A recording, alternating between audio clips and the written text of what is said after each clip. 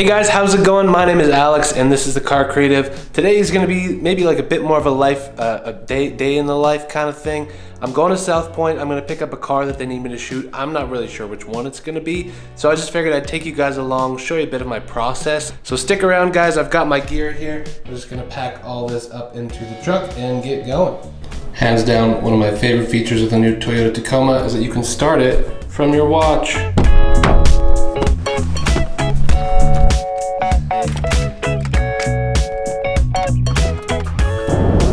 A lot of people ask me what I did to actually start getting paid work with dealerships. I mean, it's obviously a natural progression for car photographers to want to work with car dealerships because they've got cars and we like to shoot cars. So it's a pretty natural partnership, but why do they want to pay you to do work for them? That's the real question. So in this video, I think I'll walk you guys through kind of 4 or 5 steps about how I did that process. And the first one is just create a really strong portfolio. The benchmark should be people that are already getting paid to do that work. I started by shooting my Honda Civic, my 2006. Wasn't a good looking car, but I bought a CPL filter and I had to learn how to use it so I could confidently go in and say, hey, I know what I'm doing. And then I moved up into, you know, we bought my wife a Nissan Rogue. Again, not a pretty car, so to speak, but it helped me learn how to use my camera, and in turn learned a lot about Lightroom, learned a lot about Photoshop, so that when I came in to get a paid job, I knew exactly what I was doing and was confident with what I was doing. So that's step 1. I'm gonna head into this meeting and then we'll get into step 2 a little bit later. All right guys, we are cleaned up, we are gassed up, and we're on our way to our first location. The reality is when you're working with any dealerships, you kind of always have to go with the flow because sometimes they don't know what's going on. Sometimes they change their mind. Sometimes they're busy as heck. And sometimes they want to work with you. And I think that's just a reality of what we're dealing with here. It's not really one of the tips. So the second tip would be, once you've got your portfolio and you've started making work that you're proud of and feel like you can kind of sell, that's when you go and you start telling people that you're a car photographer. And what will start to happen is hopefully when you're at your parties or shindigs, get-togethers with people, they'll be like, oh cool, I've got an Audi, do you want to shoot that? Or I've got a cool BMW, you want to shoot that? And you say, yeah, get your portfolio built up. Now the cool thing about this is this got me my first supercar shoot. Essentially, I was just one point of contact away from a McLaren. They said, oh hey, like I can reach out to a guy who owns a McLaren and you can shoot that. So that was my first time shooting a supercar, and it was just because of word of mouth. So you just got to start getting that out there. Another guy I knew, he's like, oh, that's really cool. Like show me some of your photos. Showed him some of the photos because I had a portfolio. And he's like, you know what? I know a GM of a dealership. I'll go talk to him. I mean, this guy went out of his way, of course, to make sure that I had an opportunity. But he went out of his way, talked to the general manager of a dealership, which just so happens to be South Point Toyota. Word of mouth is so important. Just tell people, because you don't know who's going to own a cool car or who has contacts with someone. You might just be one point of contact away from a really cool opportunity.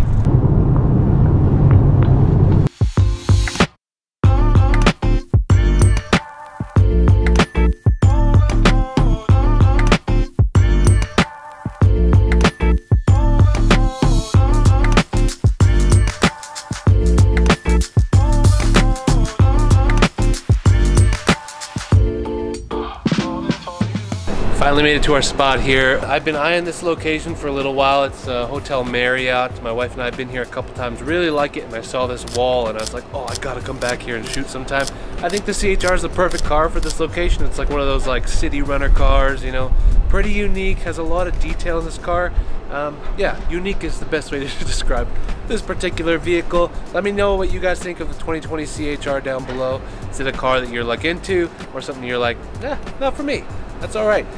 So the third tip, guys, is start calling dealerships, start phoning them, do some walk-ins, and you just kind of got to get a feel for what's going on in there. But do your research, guys. Make sure you check their Facebook, check their Instagram, check their YouTube, figure out what they're already doing, and then figure out how you can help. Not every dealership is the same. They're not all the same cookie cutter. They got different managers. They've got different people working there. I have been very fortunate to work with South Point Toyota. Everyone that works there is incredibly kind. Even though it can be hectic and hard to get a car out sometimes still, they're amazing to work with, and I know that it's not the same case everywhere, unfortunately.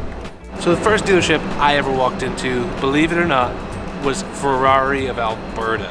Like, what was I thinking? I mean, I checked out their Instagram, checked out their Facebook, checked out their YouTube, and it, like, compared to like the quality of the brand, their branding was not that good. So I was like, I'm gonna walk in there. Like, I was shaking. I sat in front with my Honda Civic, like just so nervous. Walked in, asked for the general manager, and they're like, here's his business card. And I was like, oh, okay, thanks. And I like zipped out of there. But what that did for me was that the next time that I had a meeting with any of the general managers or any sales associates or whatever, I just had like a little bit more confidence. I kind of like broke that barrier of like being afraid of talking to them. So you just kind of gotta do it and push through, and then you'll kind of slowly get better at it. So that's step 3, just kind of engage with dealerships, start making those phone calls. It's gonna be hard. You're probably gonna get a little bit embarrassed. They're definitely gonna say no, but then you just keep going until you find the right ones that wanna work with you, that like your work, and you just go from there.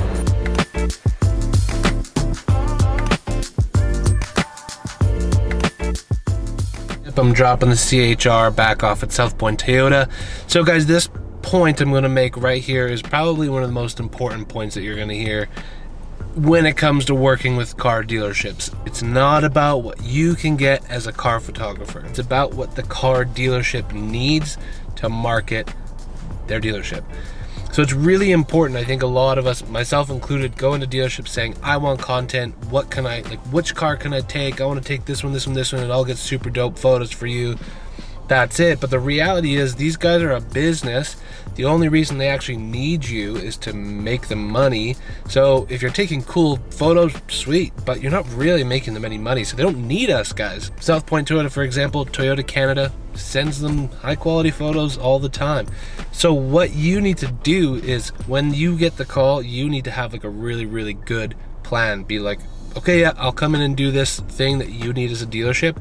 And what I did, they actually called me because I did some drone videography for them. They've got a really cool tower here at South Point, so they wanted me to do some drone stuff. But what I did was I went in and I'm like, hey, I do drone stuff. For sure, I'll do that for you. Here's my rates.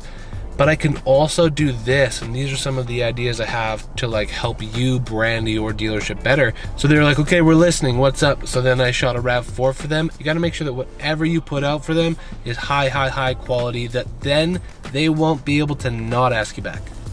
That's the goal, right? So make sure that once you get in the door, have ideas, diversify your skill set, because then drones, photos, videos, whatever you can do to actually get them to call you back. And just before we end here, guys, I'm gonna give you one last bonus tip. So once you do get that job, you kill it, you give them a great product, whatever, learn how to take the content that you're creating for them and teach them how to put it on the web. Some of them will have internet managers, people that know how to do this stuff, but if they don't, give some suggestions on, hey, maybe you can post this video to Instagram and boost it for $100. You'll get a lot more engagement that way, instead of just giving them the content and they're like, thanks.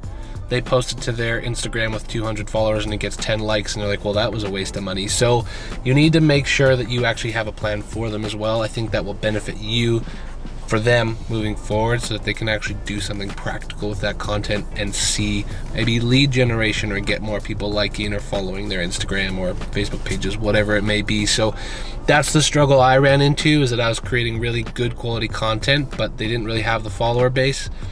So learn how to strategize with them and create actual marketing campaigns, and I think that'll get you a little farther than just creating cool car content. That's it for me, guys. If you did enjoy this content, please subscribe, hit that like button, because it's really important to me to, well, whatever the algorithm does on YouTube, I don't really know, but it would mean a lot to me, guys. And share this with your friends if you find it useful. But other than that, I do really appreciate you guys just watching and taking the time with me, and I hope again that this isn't just garbage going up on the internet, but that it's useful for you. So thanks, guys, and we will see you in the next one. Peace.